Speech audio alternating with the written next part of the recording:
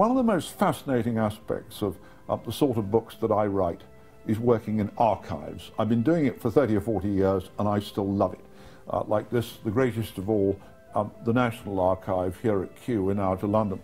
But I'm equally fascinated by this letter which I found in the Serbian archives in Belgrade, and it's from the Cotton Powder Company Limited of Walbrook, London EC, dated July the 29th, 1914, to the Serbian minister, and it's proposing to sell them 10,000 rifle grenades with lots more if they need them.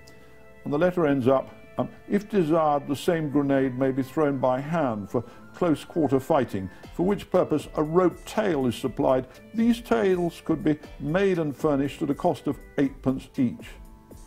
We don't know whether the Cotton Powder Company ever got their order, but you can't accuse them on the brink of the First World War of failing to promote British entrepreneurship.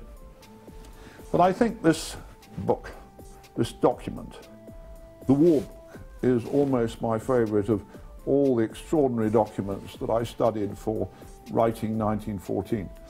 That every year from 1910 onwards, the Committee of Imperial Defence produced an updated version of the War Book, which was telling every one of Britain's departments of state exactly what they were to do in the event of the outbreak of a war.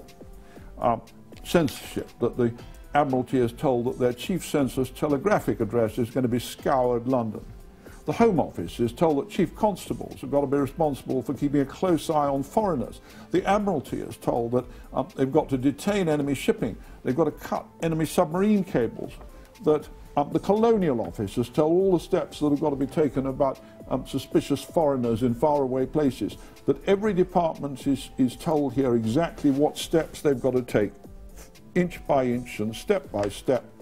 And this is exactly what came to pass on the outbreak of the First World War on August the 4th, 1914.